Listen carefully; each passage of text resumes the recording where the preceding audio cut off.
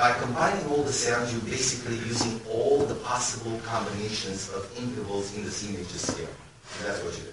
Then you go into the intervals one by one. You'll know what steps they're on and their relation. Then the triads, the seventh chords, and the ninth chords. And this is my introduction, and I hope you enjoyed it. And if I can answer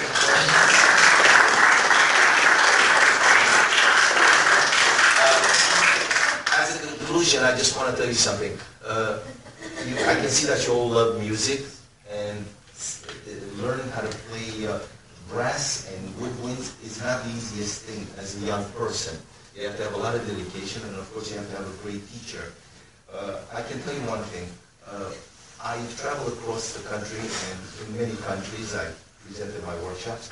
I have to tell you that one of the things that saddens me is when certain teachers or certain schools make it sound very complicated, and it's not very complicated.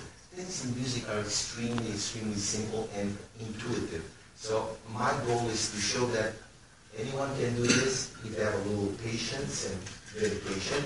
But it is a process of putting little pieces of information together, and there's no reason why students should not be able to say, but why is it like this? And a teacher has to be able to give the right answer.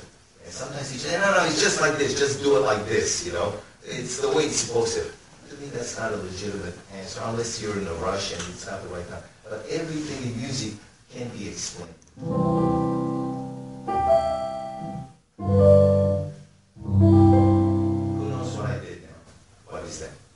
Can you describe?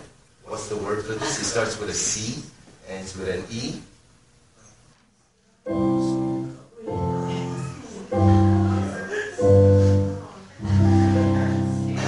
It's a cadence. It comes from the Italian word to come down. When the person comes down, they use the word cadence.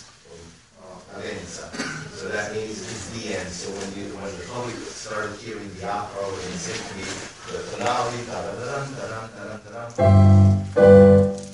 that's the finale.